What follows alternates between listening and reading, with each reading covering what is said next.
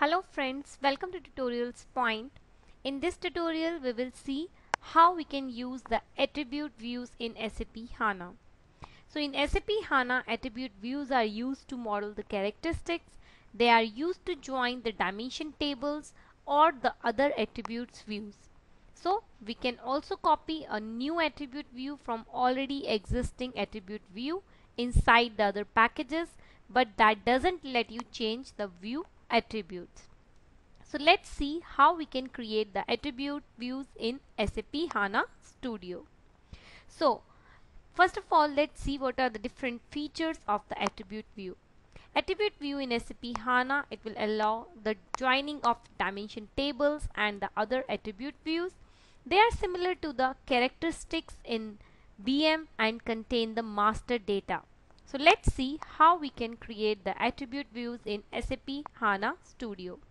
So to create an SAP attribute view, we have to first go to the package. We have to right click it and then we can go to the new attribute view. So once we will click on, we have to enter the name here, then the label, then the package inside which we want to store it, and then we have to define the view type and the subtype.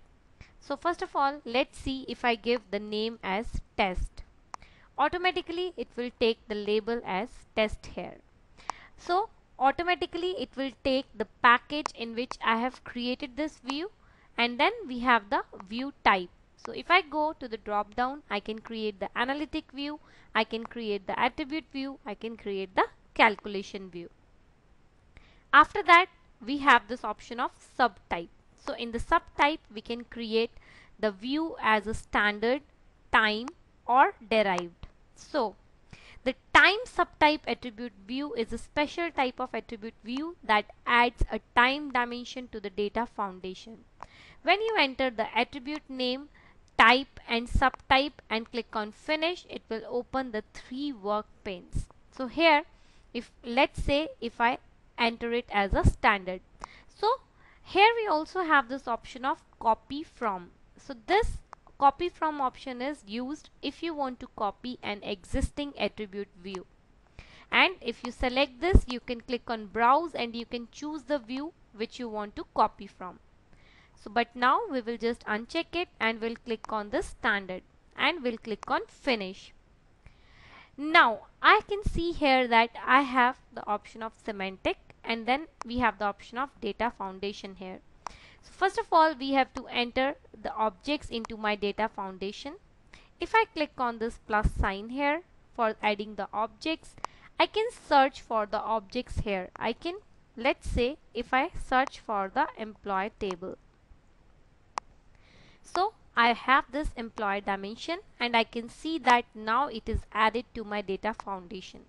So we have the employee ID and we have the employee name here. Similarly, if we want, we can add more objects into this and then we can join them. So let's say if I click on this. So here I can give another object. Let's say if I give the department.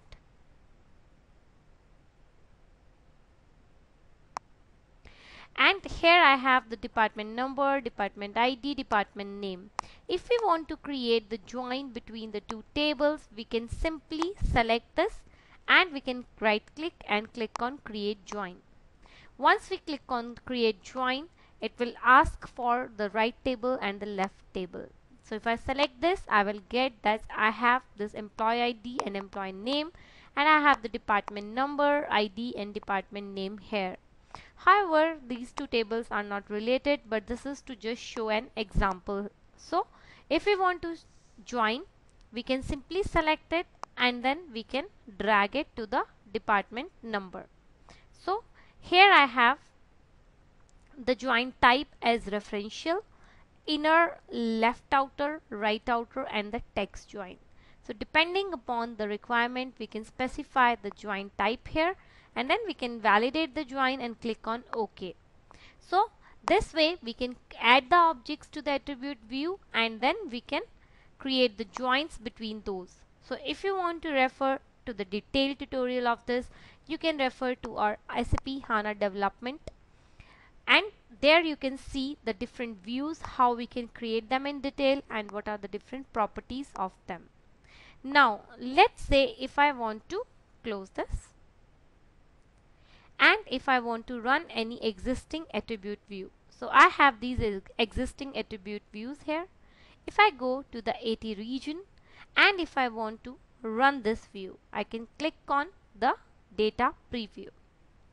Once we click on the data preview, it will open up the reporting panel, which here we can create the reports similar to the other reporting tools, like we can add the region ID, region name, the sub-region name, and we can choose from these different options of charts. We can see the data in the tabular form, grid form, HTML.